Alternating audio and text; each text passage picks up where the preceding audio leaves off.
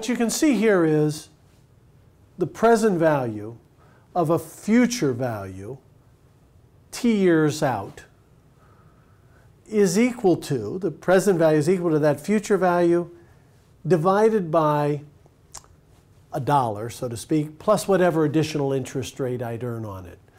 And remember, the interest rate would be a number like 0.05, 5%, not 5.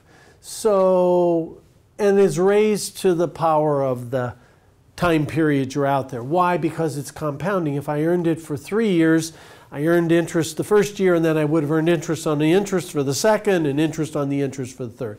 So this exponent is nothing more than compounding. And I'm sure many of you have seen this, but just understand, if I take the future value and discount it by this number, divide it by this number, discount it, I'll get the present value. Now, a very simple example, and obviously I chose a simple example. Let's go 1 year out.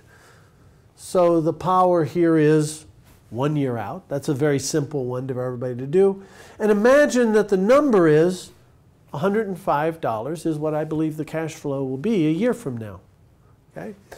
But it's a year from now, and I assess that I could have been making 5% on my money in that year if I'd have done something else.